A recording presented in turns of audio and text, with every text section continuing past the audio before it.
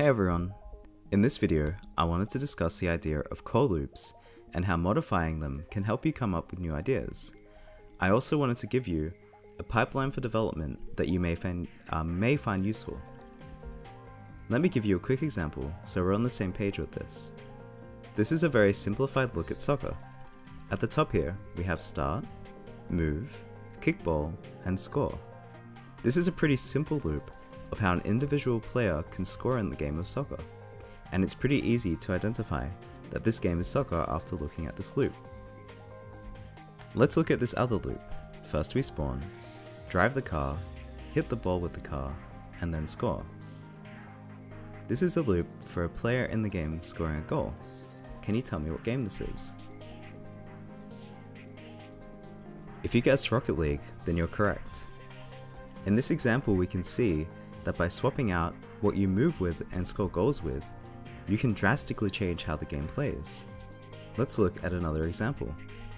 For this loop, we're going to have explore, click on creature, kill creature, and get loot.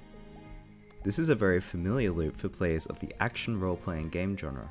For the sake of this video, we're going to use this as a very simple Diablo loop for melee combat. In this second example, we have explore, shoot enemy, kill enemy, get loot. This is more tricky than the Rocket League example, but I have a very specific video game in mind. I'll give you some time to think about it.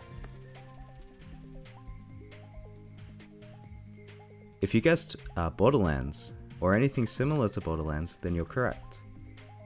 The point of looking at these loops is identifying how small changes can have a heavy impact on gameplay.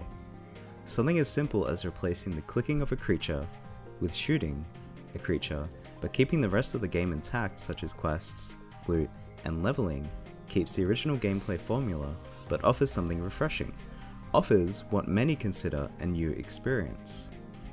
Let's look at how we can use this ourselves in our own game development, and why it might be a good idea to try and develop our own loops and quickly prototype them, in hopes of creating something original from a game or game genre that inspires us.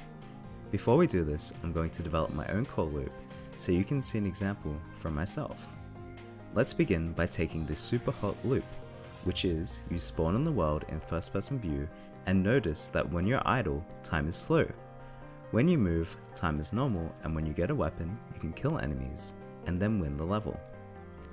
Here is the idea and loop that I decided to come up with.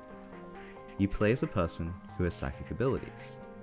You can control units on the battlefield, and when you spawn, you see from first person perspective, but no enemies or friends can see you. Part 1 of the loop is that when you're idle, time is slow. With your abilities, you can look around the battlefield and get more information on where enemies or resources are. Part 2 of the loop is that when you move, time speeds up. If you move while in psychic mode, or if you move after possessing a friendly unit, time works as normal. You can then move around using the information you gathered while in psychic mode and take out enemies, or you could just position the units around a corner or in a key location where enemies are coming and the unit will kill the enemy.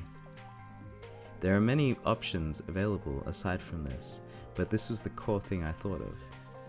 With part 3 of the loop, this is where the enemy dies, and when all enemies die, we reach part 4 where you have won that level. This idea was developed over a few minutes by thinking of ways I could switch up the super hot gameplay loop. My hope is that others will be able to take this concept of switching up core loops and quickly prototyping ideas. The approach taught in many schools currently is to write a game design document and then prototype the game. My problem with this is that I believe writing the document is a complete waste of time until you have tested the gameplay, until you know people enjoy it. A better approach, in my opinion, is to prototype first and design document second. Better yet is to prototype first and macro design document second. And if you'd like to learn more about macro design documents, I'm going to leave a talk by Mark Cerny in the description. I believe this method of using core loops to identify what gameplay you want can be super useful, and is the approach I'm going to be trying from now on. Keep in mind, everyone works differently. Just because this may work for me, it doesn't mean it will work for you. but if it does, I'm really happy. Here is my pipeline of development using this core method in about 6 steps. First of all, step 1, identify a game that I would enjoy making and I'm potentially good at making. Step 2 is to identify the core loop of the game. Step 3 is to then make my own core loop of the game. Step 4 is to develop a prototype. Step 5 is to test the prototype. And step 6 is, if the prototype is successful and I want to work on a macro design document, go into production. Else, if the prototype is not successful, go back to step 1. I hope this was of some use to you. If you have success with this, or use a similar system, let me know. I'm always excited to learn new ways of developing video games. Thanks so much for watching everyone, and I'll see you in the next video.